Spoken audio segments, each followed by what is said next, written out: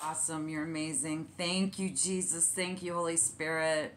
All blessings and honor and glory and power unto our Lord and Savior, Jesus Christ. I am back. We are getting to be, it's close to 7-ish, but it has gotten dark early today. Look, you guys, it's just, it may not look that dark, but it is getting dark. So I don't know if we've got storms possibly getting ready to brew here in Missouri or not, but so the Holy Spirit took over just a little while ago, and so this is what I'm going to do. I'm just going to read some of these verses to you, and real quickly, just a quick prayer in. Father God, I thank you so much for this day, for this revelation that you've given me to share, which everybody has read before, of course, in the Bible, if they've read the Bible. But in the unique way that you had me do this today, it's no wonder, because you know what? You know me inside and out. And he's the one who made me this way, because ever since I was little, since I can remember, I always like to read things from the end to the beginning. And I even like write that way. So I'll show you in just a second. But earlier, he just took over and he asked me to go to read, to write, child, every single verse, chapter 3, verse 3, and through the New Testament to begin with, and then the Old. And so I started to do this.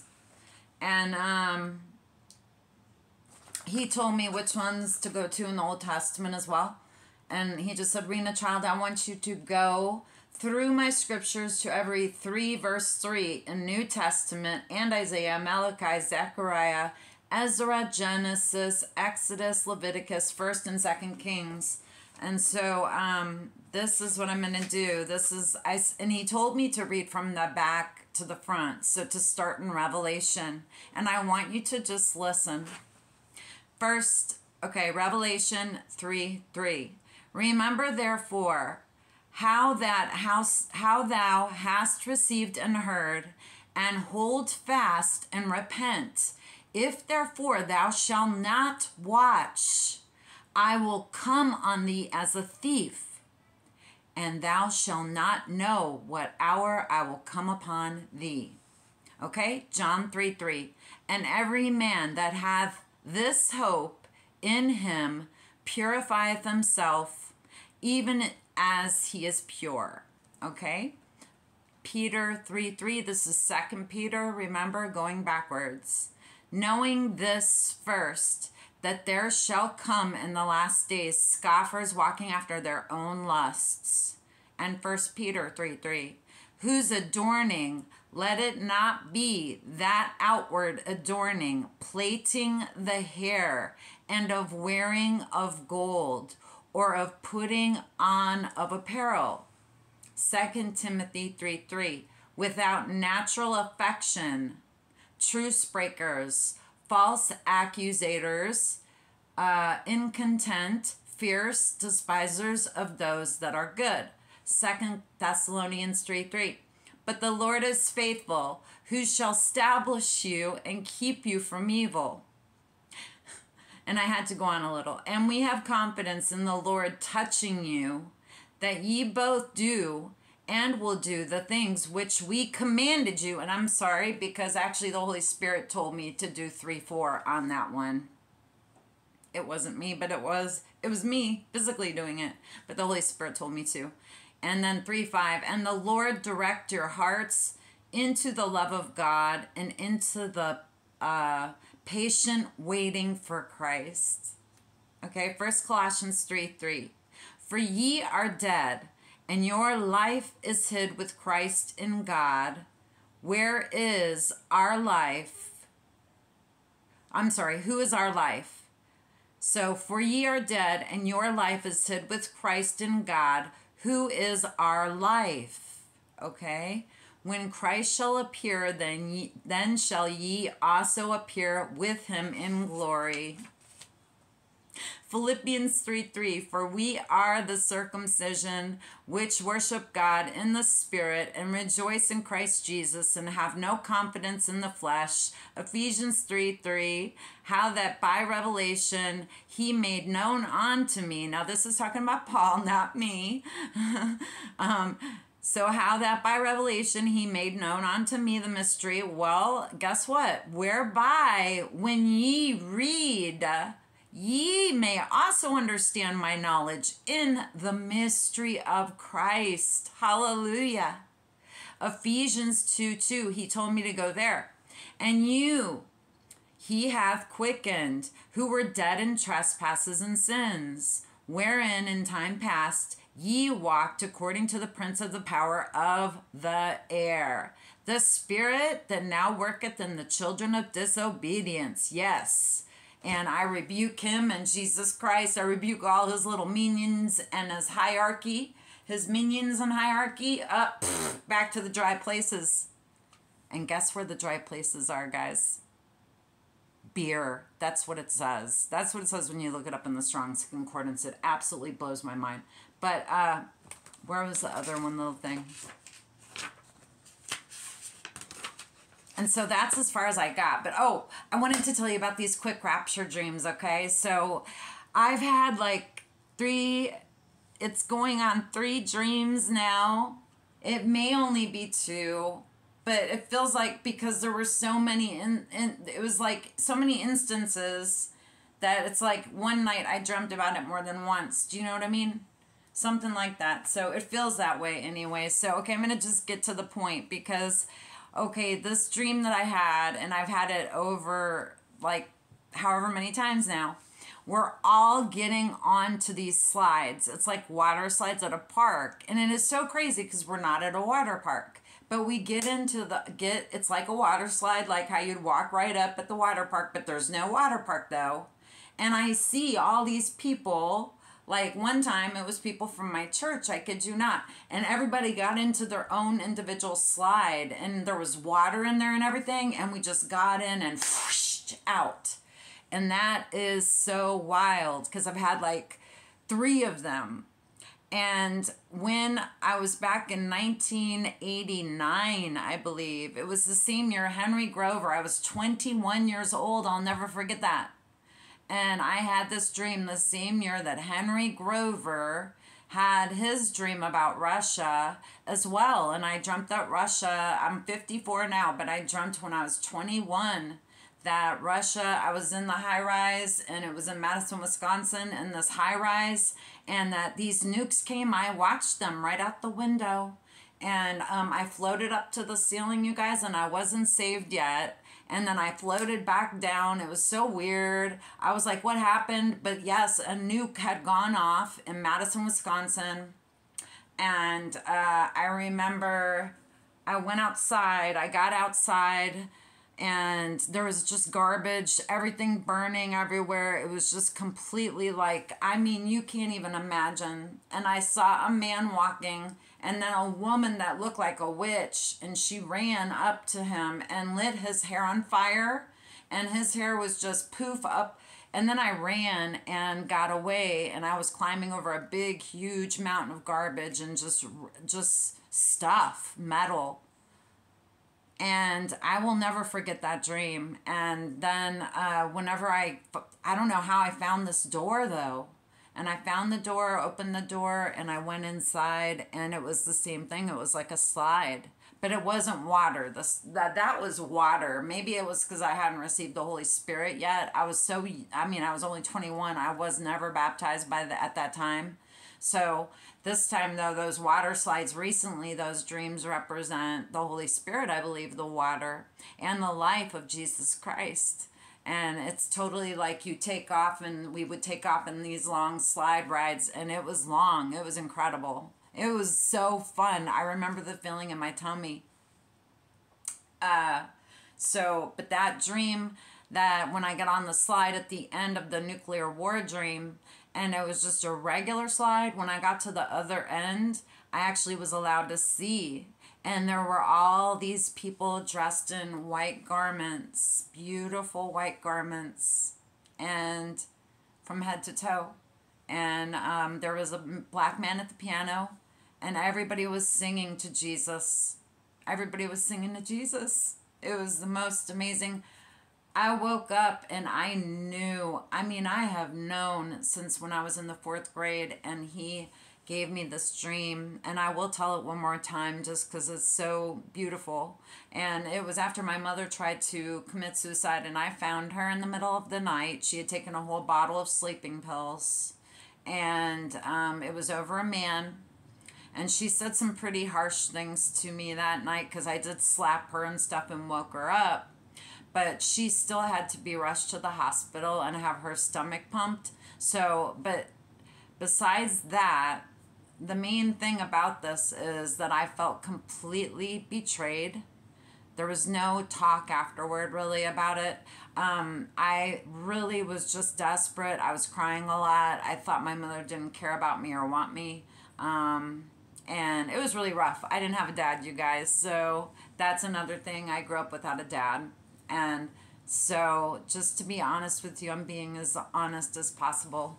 And I'm trying to like just, you know, brighten up a little bit in here because I don't want to get all down or anything about that. But so I had this dream about a year later when I was living with my grandmother, and it was incredible. I was standing there and it wasn't even above my ankle, the water. And I looked up, it was like an auditorium. It was just dark and silent and dark, and then but there were stars like so close I could almost reach them. You know, it was like you reach up, and it was kind of like that movie with Jodie Foster and Michael McConaughey where she takes off, they do this machine thing and she takes off, and it's some bull crap stuff story. But anyway, it's not that bad of a story actually compared to the stuff they have out now these days. But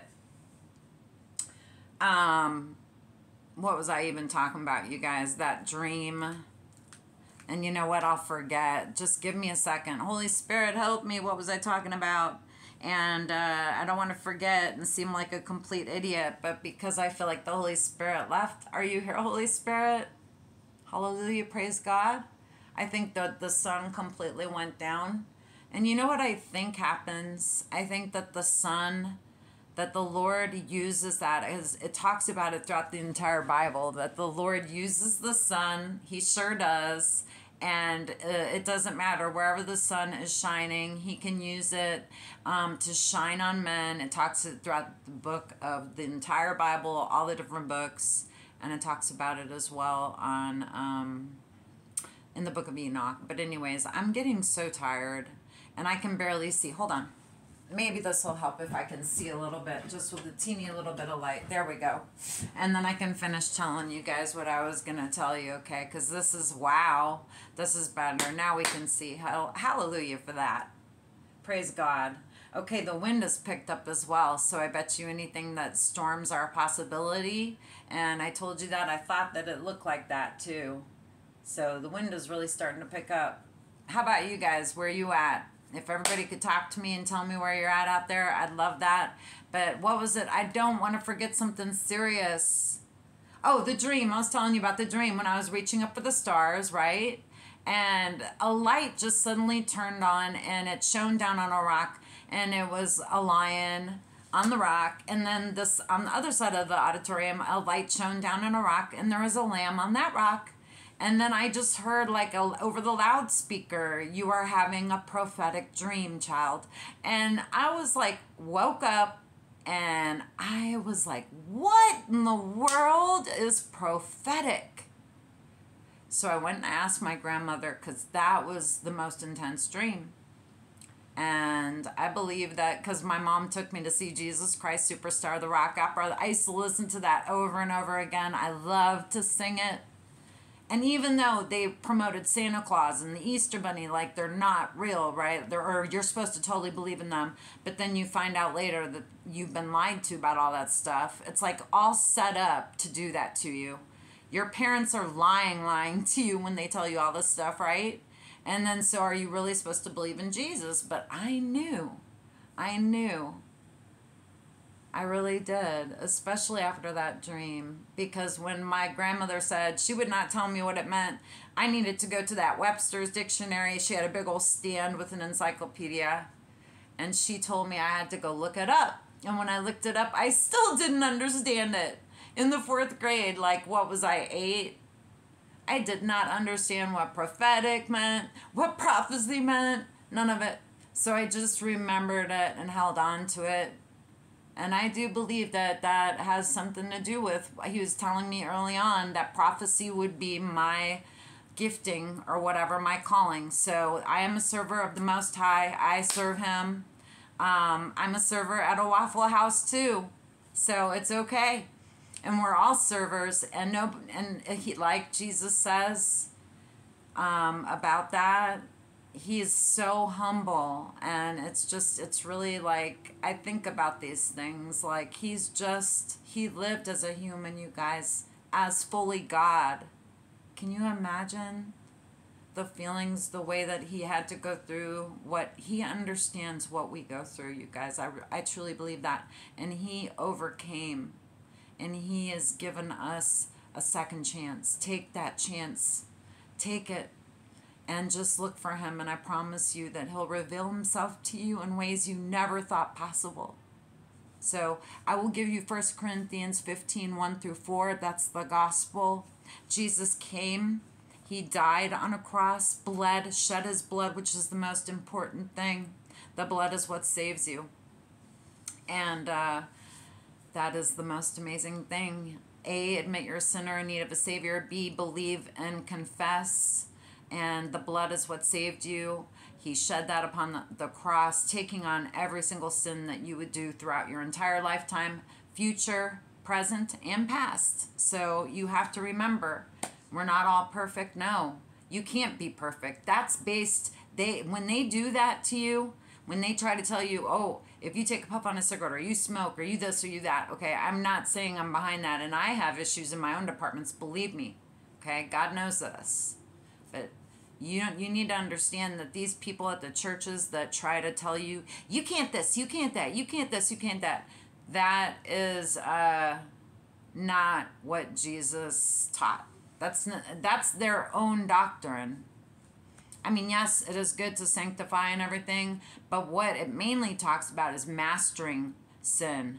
And the opposition, once you are flipped, like I showed you, like I've been teaching you guys, the left eye is the eye that goes down, the right eye goes up, okay?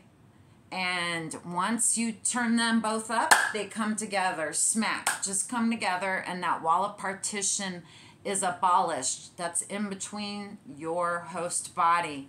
And on the right side, that's why do you think in the Bible it talks about the right side of everything being good? That's Jesus. Jesus came across the waters, the deep, along with you. When you came, he never left you. He's been here with you ever since. And you also have an umbilical cord. It's a silver umbilical cord going all the way to the heavens. And that is the most amazing thing as well, because he knows where you're at all the time. And I filmed it. I don't know if you guys have heard of Parable of the Vineyard, but I actually went out to a festival thing that they had for 2 weeks, a month and a half ago. And so one of the singers for a band that was there playing, I filmed him, and a rainbow shot down right on his face as I was filming him, because we were interviewing each other. We were doing this thing back and forth. His name is Lyndon, I think. And but anyways, this huge silver cord came down from the sky. I got it on film, and it's on top of his face, and it's a huge rainbow. It's beautiful. It's amazing. So I love you guys. That's all I wanted to tell you. I wanted to share the stuff because he told me to share the dreams about the raptures and the slides, because that was a representation of the rapture, and we're getting close. He named this channel 1111 Raptured Saints, okay? And when he did that, he had me go read, he said, open the Bible, and he had me read 2 Kings chapter 2, which is Elijah's rapture. That was the first video I did, and it got 5,000 views, and then the next video was 17,000, and, you know, he's kept me on a leash. Not really, but yes, he has. And he does control everything, believe me, he does. So, I believe this. I know that faith is something that you have to have, and it comes without seeing. That's true faith. You cannot be seeing it to really have faith. You must believe in it without seeing it. That's called true faith. And so I just remember all of that, and I know that God uses this channel for what he will and his purpose, and that is all I want, is for his will to be done. So I want to thank each and every single one of you for again spending time with me today on the second video and that I'm putting out. And also, if you would, please leave prayers and comments down at the bottom and hit the like button and get this out in the algorithms, because we need to get everybody on the ark. The ark needs to get the train, the Jesus train is getting ready to leave, and I'm talking soon, you guys. The other bit of information I wanted to get to is United Nations released, there is an asteroid called the Child that is in the womb of Virgo right now. Did you know that? And so the other asteroid is called YESHUA, and that is waiting at the feet of the Child right now. Don't tell me that's not crazy. That's insane. That is so much. That is crazy. That is so cool. And it is almost time, guys. So we are almost out of here. Just hang on and do not fear, do not fear, do not fear, because Jesus is coming. And you are part of his children, all of you out there. In this video, please, Lord, please send this video out far and wide to the four corners. We want souls to be saved, get saved. We do. And like I said, call upon his name, he is worthy to be praised. Yes, search him out, and then get a water baptism. Deliverance is demonstrated once you receive a water baptism, and the fire and the Spirit come down on you. Please believe in the blood of Jesus and get water baptized, fully submerged, all the way under. And I love you all in Christ, and have an awesome rest of your weekend. I just want to I hope to hear from some of you back. I hope that this gets out. I really pray for all people to come to Jesus. Jesus is the way, the truth, and the life. And it's just getting to me because I feel the urgency like so strong. Today, it has overwhelmed me. I'm getting